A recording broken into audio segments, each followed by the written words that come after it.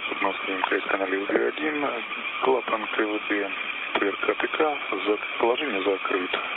Связь переконфигурирована по пункту 4.2. Принято. Спасибо за эти квитанции. Удалось ли провести фотосъемку СТА ТК из иллюминатора? Фотосъемка проведена. Сейчас я готовлю фотографии для разброса на сеть. Принято. Спасибо за доклад. Пожалуйста.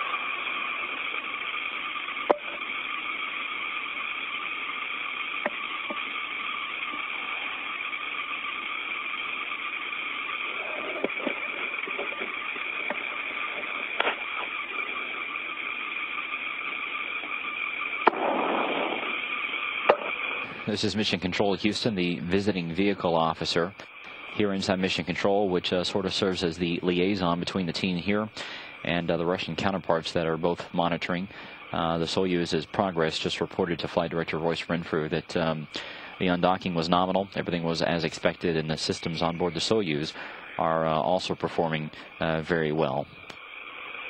So Oleg Kotov and Soichi Noguchi and TJ Creamer are continuing to head home back to Earth. At this point in time, they are continuing to pass down below the International Space Station and beginning to edge out in front of the orbiting complex. This will continue all the way down to the deorbit burn. So once again, taking a look at the timeline, the deorbit burn tonight will occur at 9:34 p.m. Central Time. The three different modules of the Soyuz will separate at 9:58 p.m. Central. The Soyuz at that point in time will be 87 miles above the ground. Can be deactivated now. 3 minutes after that, at an altitude of 62 miles, that is when the Soyuz will begin to enter the Earth's atmosphere.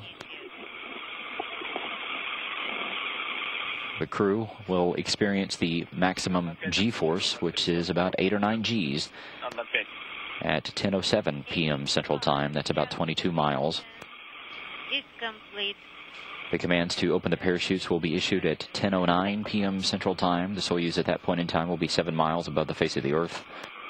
And then at 10:24, we will see the landing of the Soyuz TMA-17 just to the east of the city of Zhezkazgan, there in Kazakhstan.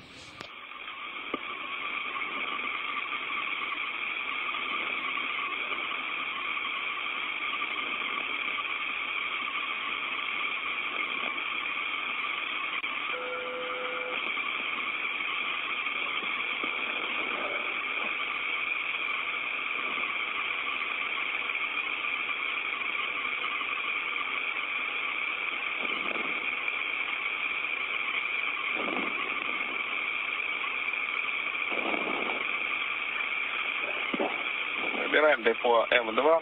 Depot M2 is being selected.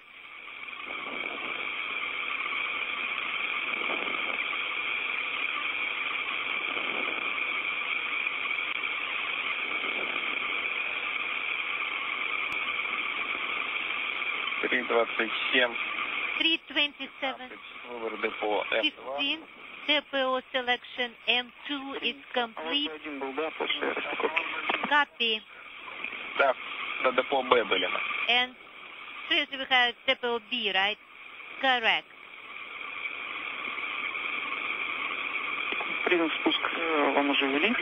Copy. We already have the setting for descent, and we are expecting that now.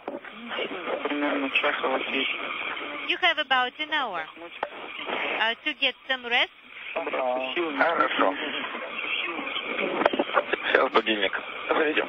Okay, we'll set up the alarm clock for 1 hour. У нас с вами сеанс 4:28. At 4:28, we have Ukave Ровно через час. compass, which is exactly in 1 hour. Right. Хорошо. Good. Саша, если не затруднительно, минут за 5 выйти на связь. Где-нибудь.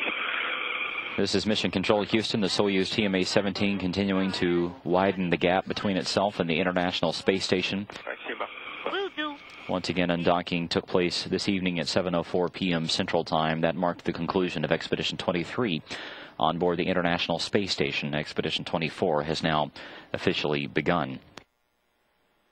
TJ Creamer, Soichi Noguchi, and Oleg Kotov now on their way home, as you just heard from the ground team there in Russia. Calling up to the crew, they have about an hour to rest and get ready for the next major milestone, which will be their deorbit burn. That's coming up in 2 hours and 5 minutes at 9:34 p.m. Central Time. Once that takes place, there will be a rapid succession of events that will lead to the landing. That will take place at 10:24 p.m. Central Time. Our coverage will continue here on NASA television beginning at 9:15 p.m. Central Time. So that will wrap up this phase of our coverage this evening. The undocking successfully taking place. All the systems on board the Soyuz operating as expected. The teams here in Houston, as well as just outside of Moscow, continue to monitor the progress of the Soyuz. And here within the next couple of hours, the recovery forces there in Kazakhstan will take off and begin the process of heading toward the landing site and getting ready to welcome Oleg Kotov, TJ Creamer, and Soichi Noguchi after spending 6 months in space. We will see you back here at 9:15 p.m. Central Time here on NASA television. This is Mission Control Houston.